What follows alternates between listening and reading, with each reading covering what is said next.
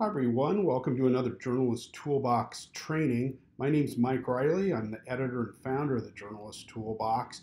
And today we're going to talk about tools that can help you cover environment issues. A very important topic. If you look at journalisttoolbox.org, down on the left-hand rail here, we have an entry called Environment. And when you go there, you'll see an entire category full of different topics, everything from locating government agencies and data on environmental accidents and public safety, wildlife issues, all kinds of things. I'm going to take you to this in miscellaneous environment sites page. And on that page, we have a very large group of links and resources. Everything from the Environmental Working Group to all these different types of databases, some Google tools in here that I'll mention in a minute. EPA reports on toxicology, all kinds of different things. We also have a web page too on wildfires. It's over here on the left-hand rail. Public safety also has some environmental tools on it as well. But most of what we're going to cover today you can find on this miscellaneous environment sites page on Journalist Toolbox. So the first tool we're going to look at is this one called the Pharos Project. These links that I've listed here that I'm going to talk about, you can also find in the YouTube channel for this video. They're listed in the description underneath the video, so you can go in and find all these web links, and also you can freeze a frame here or do a screen grab of it if you wanted to, but these are all listed in the YouTube channel.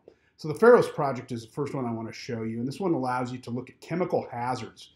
There's more than 60,000 substances in there. And it also lets you do comparisons of those chemical hazards.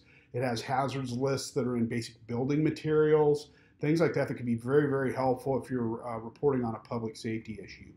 Overview lets you pull satellite imagery. There are some paid and some free images in there. Beautiful satellite imagery that you can use in stories. It's also a good place to go to think of story ideas, and I'll show you a little bit of that in a minute. Then I'll get into the Google tools. The Google Sustainability Watch page, sustainability.google, has their whole suite of environment sites on it. Everything from the Google Insight, Environmental Insight Explorer, Your Plan, Your Planet, which we're going to play with. There's all kinds of Forest Watch, the Fishing Watch, which allows you to track fishing vessels all over the planet. All kinds of great tools in that Sustainability Watch link here. This is just kind of the overview link. And then we're going to look at these two sub-level tools in just a little bit. But let's start with the Pharos Project. Pharos Project allows you, is a huge database. You have to log in and create a little login here in the upper right to be able to use all of the features on the site. It's free. It is also very safe. So go ahead and set up a free login. And once you do, you could go in here and you can search for different chemicals. I'll go in and look at bisethanol.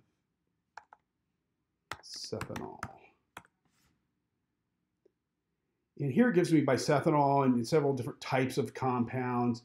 It gives them a green screen score. It also allows you to go up here to the top and create a comparison of this chemical to another chemical to see how toxic the two are together or comparing them to each other.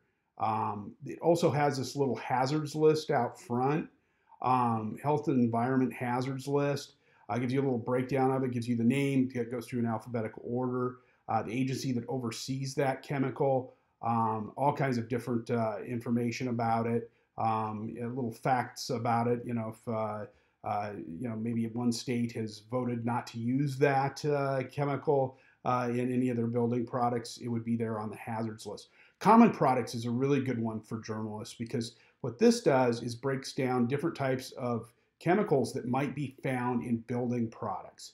And how you use this is, let's say you're going and doing a story on a new government building that's going up in downtown Chicago.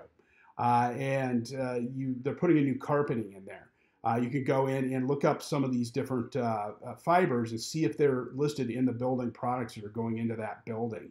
and see, what, are they banned? Are there certain health risks associated with those chemicals that are going into that product? There's a lot of everything from drywall to insulation, plumbing, all kinds of cork flooring. There's all kinds of stuff in here. So just get in the habit, if you're writing a lot about construction, both public and private, and you're able to see the building products that are going in and what they're using and what chemicals or the breakdown of the materials in those products, you can go here and see what's dangerous and what is not.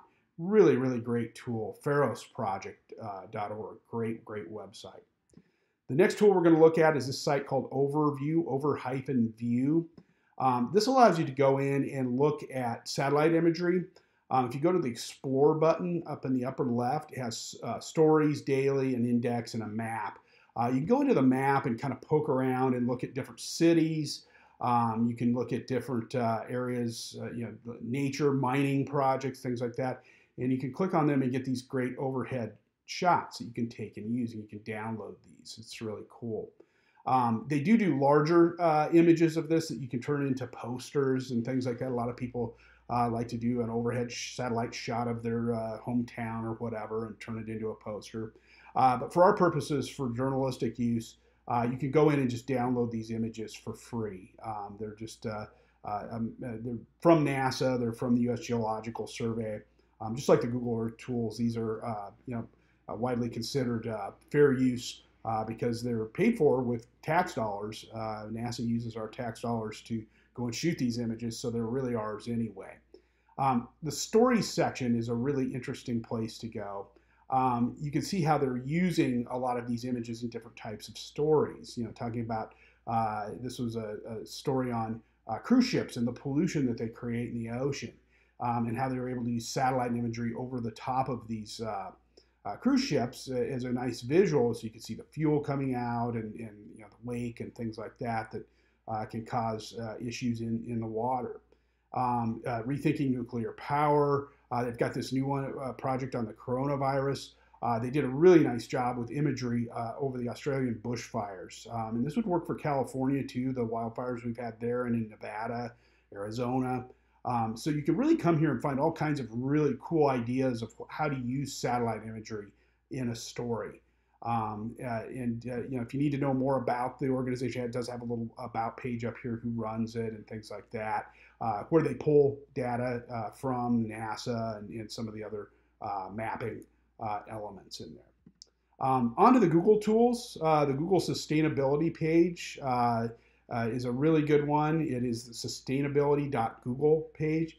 This is an overview page for all of their sustainability environmental projects. These first two on the list we're going to look at, Your Plan, Your Planet, and the Environmental Insights Explorer. But they have many others here.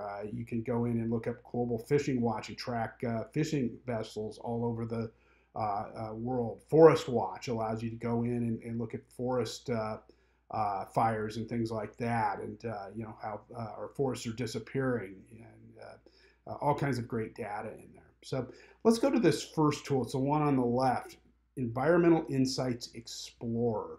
And I've also got the link in our YouTube channel. It's this one, insights.sustainability.google, the Environmental Insights Explorer. And this one uses Google Maps data to track emissions from cars. It looks at how heavy the traffic is in the area. It looks at public transportation and other things that might reduce emissions. Looks at how people on their phones, you can track people on their phones. You can see how many people are moving on in their cars as opposed to public transportation. And you can track these by calling up your city in here. You can just type in the name of your city here. If it's not available yet, you can always go in and request the data on your city. If it's not available there, sometimes for smaller cities, they're not available. But let me type in Menlo Park, California. And it gives me Menlo Park, the size, population. It gives me rooftop solar potential. So I can go in and explore that data and actually adjust some of the parameters in there. So you can see how the emissions change. So let's say we reduce the amount of commuters in cars. I can go in here to transportation and adjust these numbers and see how the data changes. So you can adjust values. It's got inbound and outbound. You know, people in their cars, 149,000 coming in, 150,000 outbound. That's the total per year, or that's daily, and then they also have data per year on the amount of emissions. So you can increase the cycling numbers here, and I can reduce the automobile, and these numbers will begin to change. I'm just going ever so slightly. You can also type over these as well. You track and adjust how far people are driving, you know, if they're driving shorter distances, you know, that type of thing. I'll type in 5 miles. And you see how these numbers change, the emission totals change. If you reduce the automobiles, increase the bus numbers, increase the cycling numbers. And your city's data portal often has commuter numbers in them. So you can adjust these. You know, of course, you know, our pedestrian numbers and cycling numbers, so oftentimes are estimates. But the rail numbers and bus numbers, they're able to track, you know, through your transit authority and get pretty good data on it. So you can go in and adjust these and really get a good idea of measurements on, you know, emissions and how they could change if people just change some of their basic habits. So this is the Google Environmental Insights Explorer. Very helpful tool. You can download the data directly out of it. You can also share the information about your community by just hitting this button up here and share it over your social channels very quickly. This last one is called Your Plan, Your Planet. And this is a good one. I teach data journalism, and this is a really good exercise in showing students how to take a piece of data and convert it into a number that makes more sense to the reader. So you can go in here and you can pick anything you want, energy, food. I'll select water up here. And it'll ask you some basic questions about your usage of water, making every drop count in the shower and things like that. So you'll go in here and it'll ask you how many minutes is your usual shower. And I'm about an 8-minute shower guy. So I select 8 minutes. And it says in 1 year that would fill 25 hot tubs or 7,300 gallons of water used. Again, this puts this in perspective with the 25 hot tubs, 7,300 gallons of water used. I do not use a WaterSmart shower head, but if I did, you know, it would radically change the data up here. It would reduce it by 20%. Or if I was taking longer showers, those numbers obviously would go up, as opposed to a shorter shower. Don't know of too many people taking 4-minute showers. And you can click continue here and just keep going through. It'll talk about, you know, doing dishes, dishwasher, instead of, you know, hand washing your dishes, all kinds of really cool stuff in here. And it helps you put those numbers into perspective. So if you're doing a story on water conservation, you know, that might be a really, really good thing to do, is to go into that interface and start playing around with it. You can pull some interesting numbers out of there. So these are the tools: Pharos Project overview, the Sustainability Watch tools in Google. They're all available on the Journalist Toolbox Miscellaneous Environment Sites page. They're all up here right at the top. You can see them in the first 7 or 8 links up here. So you can access them there. I also put these links in your YouTube channel's description, so you can pull the links out of there. It'll be the description right underneath this training video. That's all I had for now. Take care, and we'll see you next time.